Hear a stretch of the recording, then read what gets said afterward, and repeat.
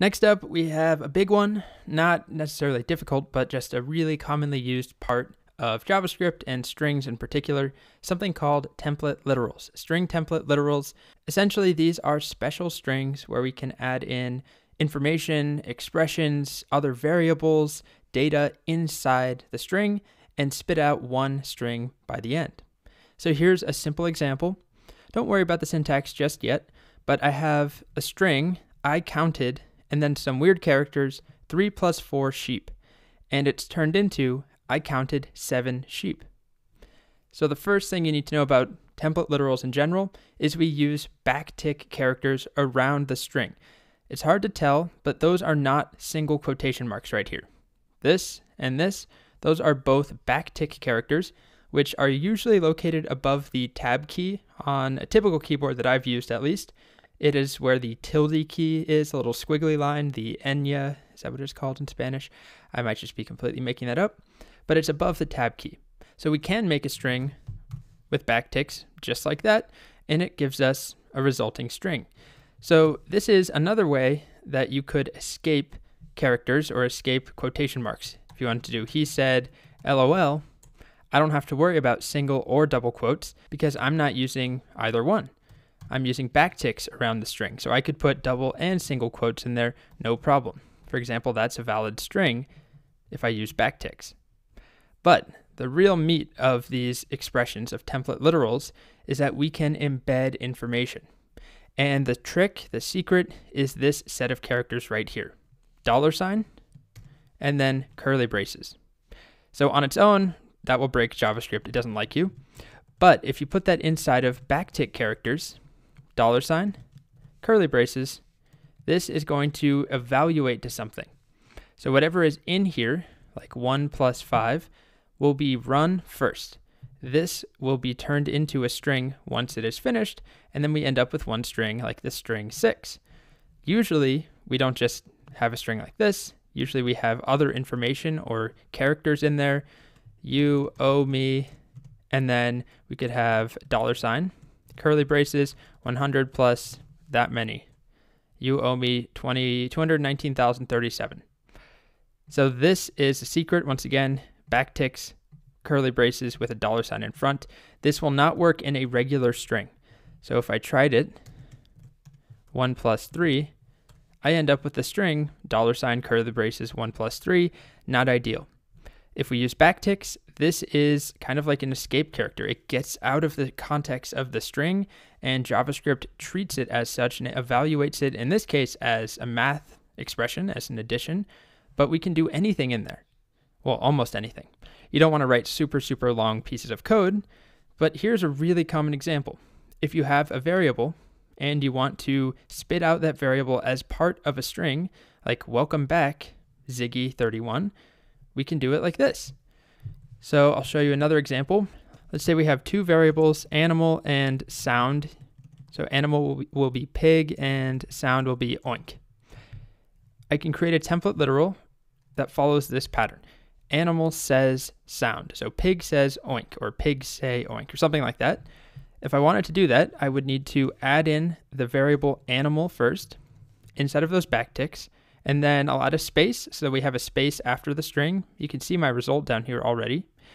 And then I'll add in just the word says, pig says, and then another $, curly braces, sound. Pig says oink. Now string template literals are new-ish in JavaScript. A couple of years ago, they weren't an option. We had to resort to concatenating strings together, which really sucked. It would look like this. Animal plus space says space plus sound. So we always had to break up our quotes.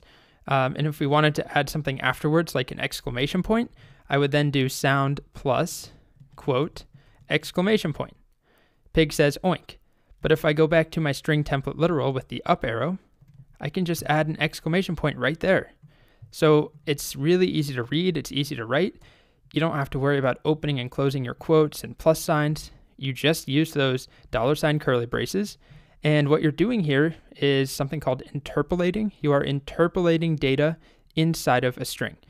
So we have a regular string, like something says, and then we interpolate sound, which is a variable. And as the examples show, you can also do more than just put a variable in there as is. You can run some simple code. Again, you don't want to put super long stuff in here, but there's nothing stopping you from it. We could do username.to uppercase, or I could do animal. Let's just recall this line again right here and do sound.to uppercase like that. And we get pig says, "Oink." Now here's another example. This one's a little more complex. I have 3 variables. I have an item, which is cucumbers, a price, which is $1.99, and a quantity, which is 4. And I wanted to print out a string that says you bought 4 cucumbers, if that's what quantity is. The total price is $7.96.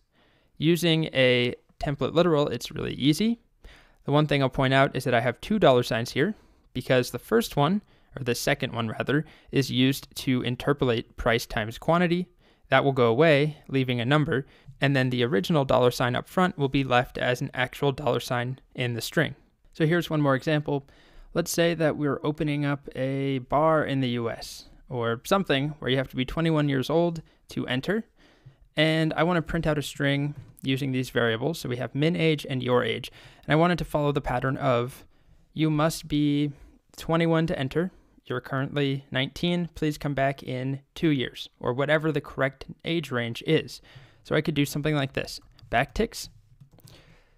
You must be, and then dollar sign, min age to enter.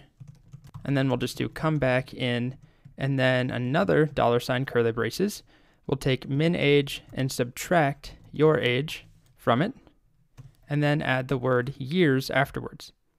So you must be 21 to, let's do 21 or older to enter. Come back in 2 years. And I know this seems like a lot of work for something stupid, not that exciting to do with age and min age or animals and noises, pigs and oinking. But once we get to more complex things, think about it this way. If we were making a Reddit application where we had, or let's just say comments on a blog, every comment follows the same pattern where we probably have something like posted X minutes ago by, and then user.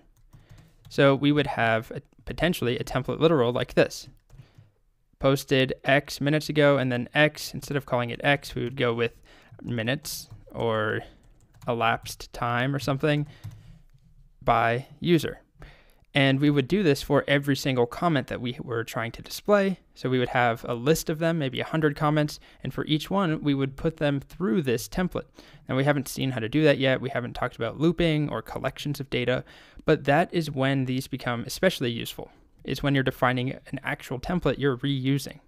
So these are kind of silly examples, I know, but I promise they become really, really useful later on.